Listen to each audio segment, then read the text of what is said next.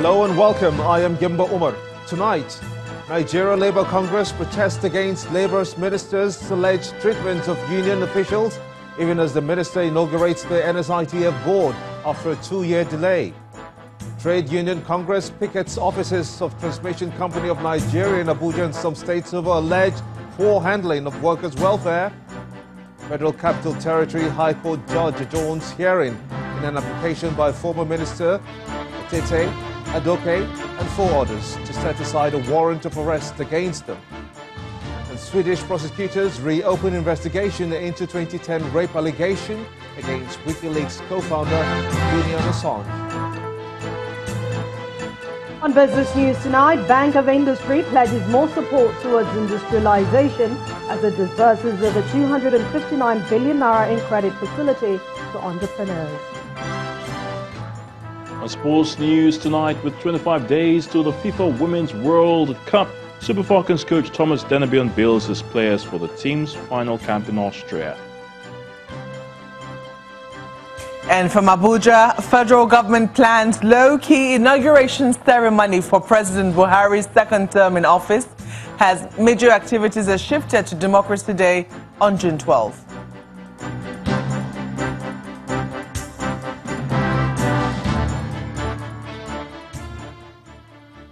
The Nigeria Labour Congress appears to be on collision course with the Minister of Labour and Employment, Dr. Chris Ngige, accusing him of sitting on the implementation guidelines for the new minimum wage. Officials of the union also accused the minister of sending thugs after them when they took their protest to his residence last week. Meanwhile, the Labour Minister has inaugurated the board of the Nigeria Social Insurance Trust Fund after a 2-year delay. Our correspondent, Kayla Megwa, reports. Since the passing of the new minimum wage bill into law, workers are yet to receive the new wage.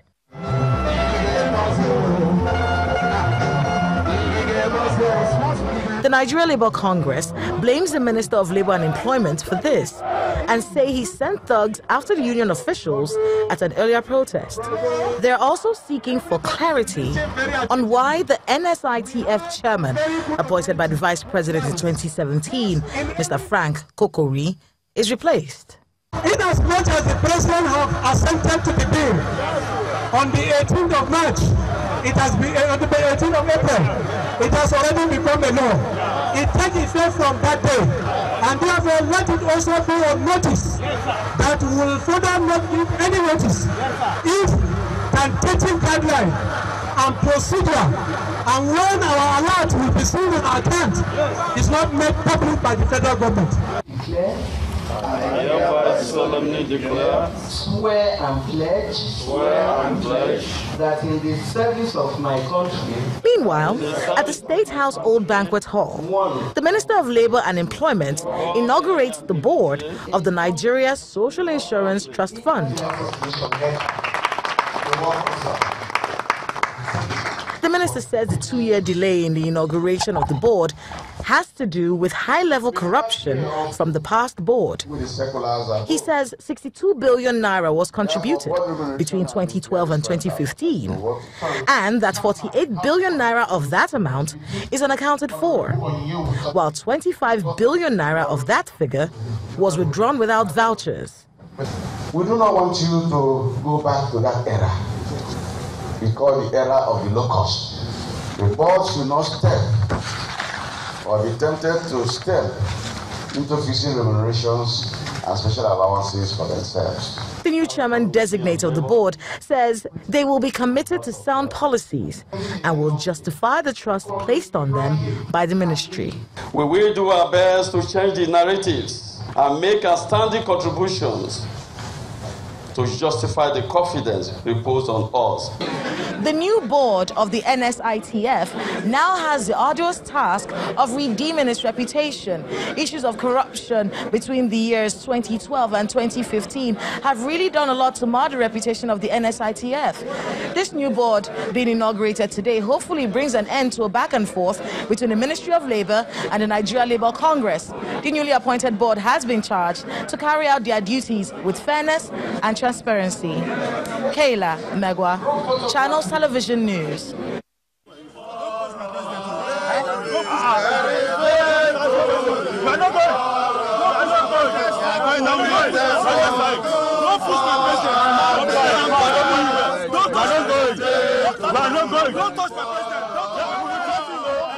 Unions are not done yet as workers of the Transmission Company of Nigeria today clashed with the protesting members of the Trade Union Congress who were at their premises for picketing. The TUC is accusing the company of poor handling of workers' welfare as well as intimidation of the union members. The Congress, led by its national president, Comrade Boboy Kegama, insists that TCN's management must attend to the issues, including the withdrawal of queries issued to some TCN senior staff.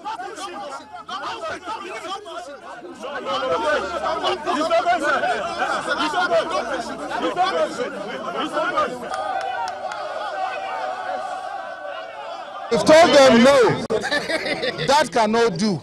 If there's any need for a review of condition of service, all the parties must be present. That is the only way you can review a condition of service. But there is a subsisting one. We have to follow this. 2, there are unnecessary queries being dished out to our members. We are saying no. You cannot, because there are trade unionists, because of one reason or another, best known to the management, dish out queries indiscriminately. 3, we have cases where you just pick on somebody, transfer him wherever you want. We empower staff to install equipment and transformers across the country. So if staff had one taken up job that is supposed to be done by a contractor willingly and doing it, does that tell you that these people are not happy with us? They are very, very happy with us, and that is why we are working very hard. But you see, this thing is happening. It's not without a trigger. You remember just about 3 weeks ago, we were granted an interview where I said the discourse must be capitalized. The reason is that all the effort that we have been doing at addressing the problem of the power sector is not addressing the issue of the discourse. And the failure or lack of performance of the discourse is affecting our equipments and is making our investment unsustainable.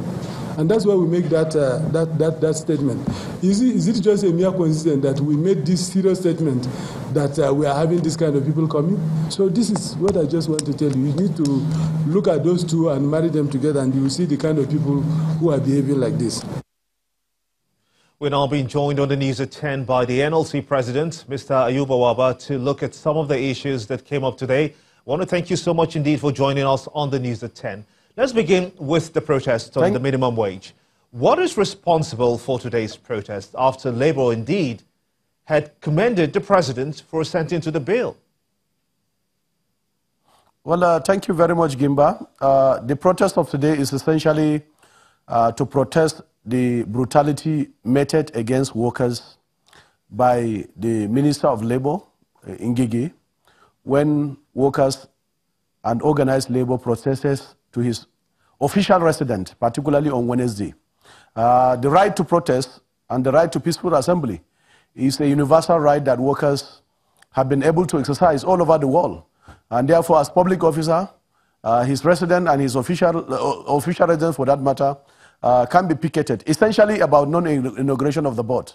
You recall that the issue of inaugurating the board had been on the table for more than 2 years. The issue of corruption, yes, have been raised, but EFCC have done a very good work. And who are those that have been found capable? All of them are government appointees. Labor leaders and trade unions on that board have not been found one thing. So clearly, we have tried to ensure that due diligence is also done in the appointment of the current board, because after the board that served particularly around 1993, I think all subsequent boards have been immersed in the issue of corruption. And that's why we are very happy when it was said that Kokori was appointed. But essentially, the protest of today is actually about the brutalization of workers, that the right to peaceful assembly should not be any right that should be abridged. So clearly, that is the protest of today. And added to it is also the issue of the minimum wage, which up till now, enabling circular have not been released.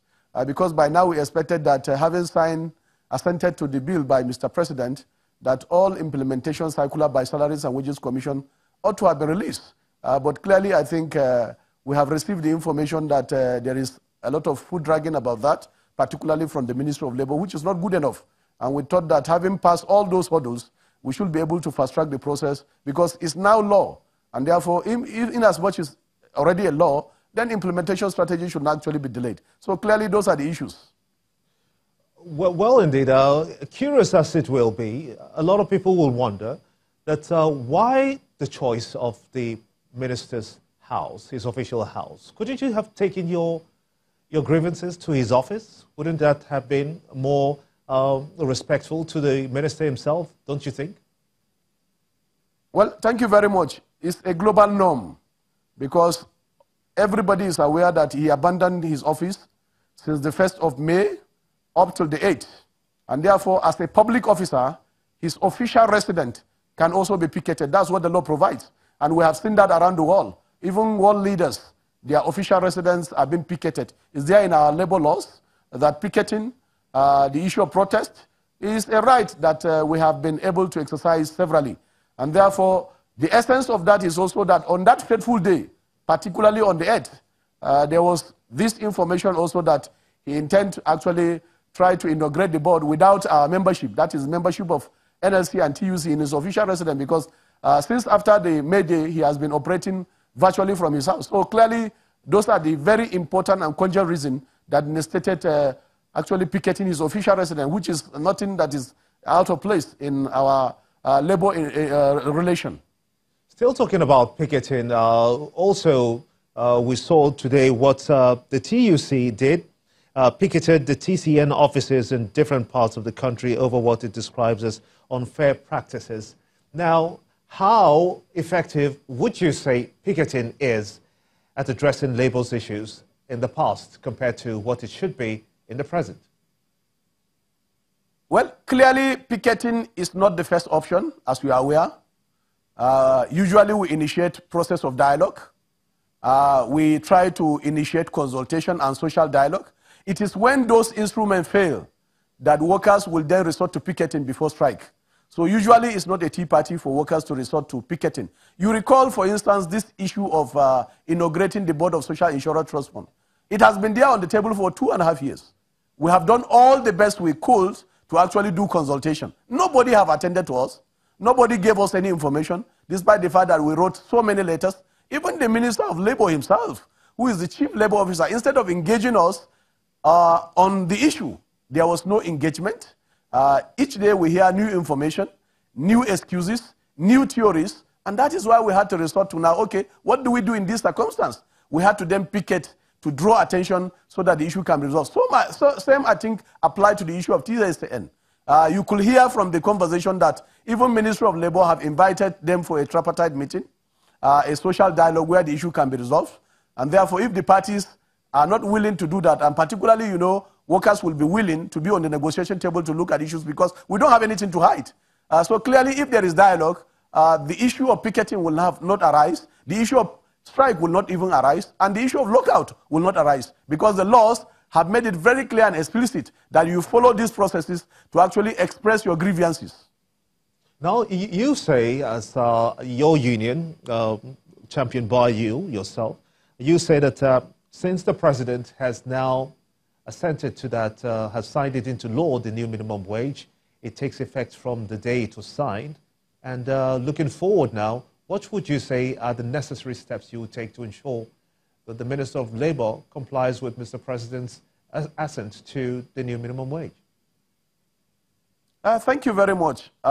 Usually, after the bill is assented to by Mr. President, Salaries and Wages Commission, liaising with Ministry of Labour and all other agencies of government that have input into the process, will have by now released enabling circular and guideline for implementation in ministries, departments, agencies, including the organized private sector.